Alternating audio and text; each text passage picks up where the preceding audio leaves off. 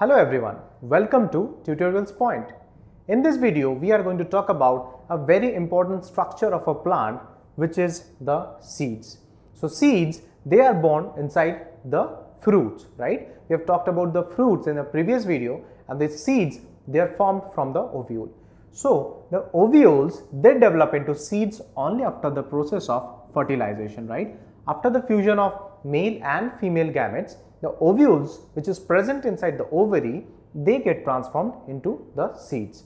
The outer covering of the fruit, which is made up of the outer covering of the ovary, whereas the ovules, they develop into seeds after the process of fertilization.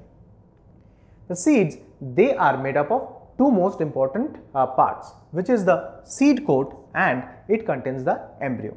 What is embryo? Embryo is the miniature form of the future plant. So it is a reduced structure of a future plant which is going to become a big and larger plant. The miniature form of that larger plant is present in the form of embryo inside the seed coat or inside the seed.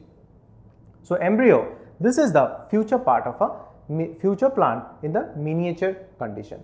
Now the question is, why the formation of seeds? Why the plants need to make seeds? Seeds are basically structures which are very protective in nature. Seeds contain reserve food materials.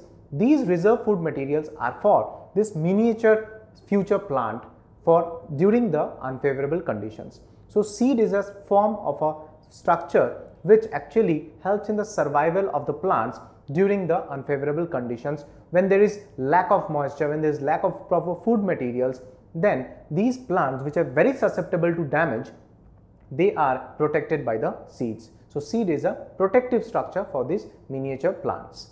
So embryo, this is the future plant inside the seed or inside the seed coat. Now the embryo, this is made up of the radicle, plumule and one or two cotyledons. Now what is the radicle? Radicle is the portion of a plant which later on develops into the roots which grows below the soil. Whereas the plumule, this is the portion of the plant which later on develops into the shoot which grows above the soil, bearing the fruits, flowers, leaves, branches, stem, etc. And the seeds, they have got cotyledons. This can be of two types. First of all, they can have only a single cotyledon structure which contains the stored reserve food materials. Single cotyledon. This are known as the monocotyledonous seeds. A very good example is coconut. The second type is known as the dicotyledonous seed. For very good example is gram. So they have got two cotyledons, right? So it can be single cotyledonous or dicot, right? These two types of seeds are mostly found. Some seeds, they have stored food in the endosperms. For example, in case of the coconut, the endosperms, they have got the stored food.